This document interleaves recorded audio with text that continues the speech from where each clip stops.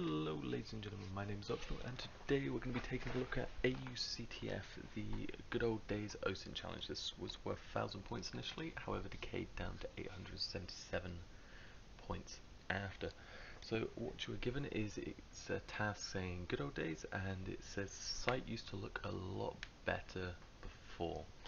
So that is referring to using web archives. So if we go way back, machine.org, what you can do is if you go and put in the ctf.auburn.edu, you'll find there should be some timestamps for February. So if we click on that, we'll go on in and go sitemap actually.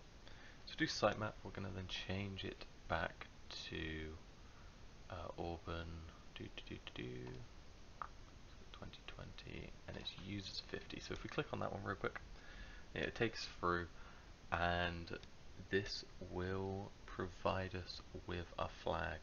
Those were the good old days.